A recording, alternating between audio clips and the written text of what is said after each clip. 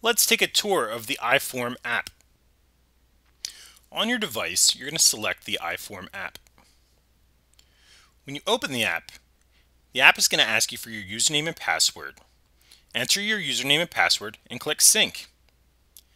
At this time, the app is looking for any forms or records that have been assigned to you as a user and will download them locally to your device.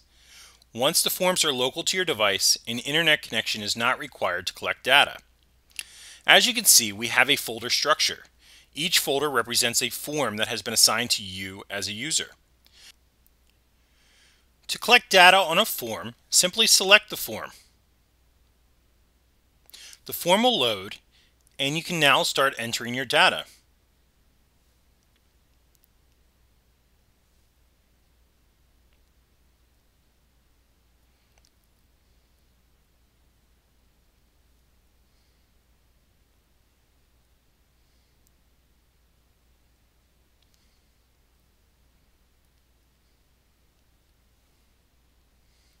When you're finished collecting a record, click Done. By pressing Done, all records and forms will be synced directly to the cloud if in a connected environment. On your device, once a record is collected, you can see a map view of where that record was captured.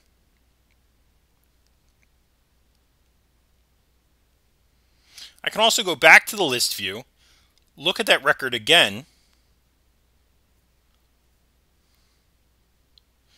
I can create another record by simply selecting the plus sign in the top.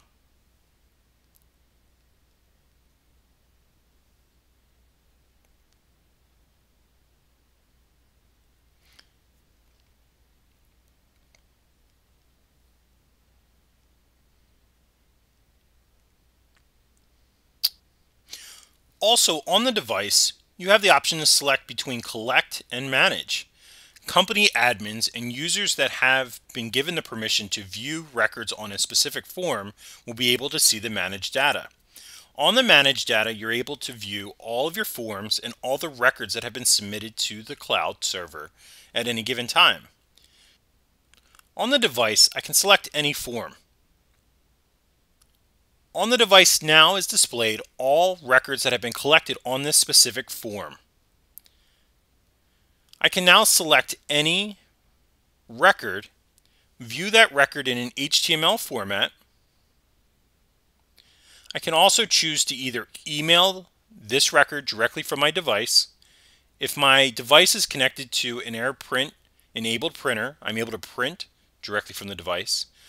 Or iFormBuilder has a built-in functionality that allows me to assign this form directly to another user on the account. On the device, I can also choose to set a filter. The filter is going to be based on the form structure. I can select a part of the form and set the filter. Once I click Save, only the records that have been collected and fit within the filter will be displayed. I can also see all of these records on a map view. On the map view, I can select any of the records and see that HTML view directly from the map.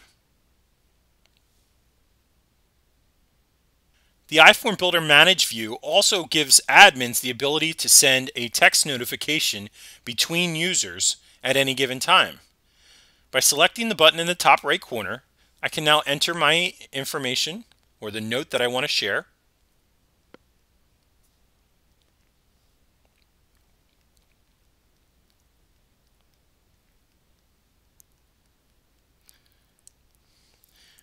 Once I enter my notification, I can now select the user that I want to send this to.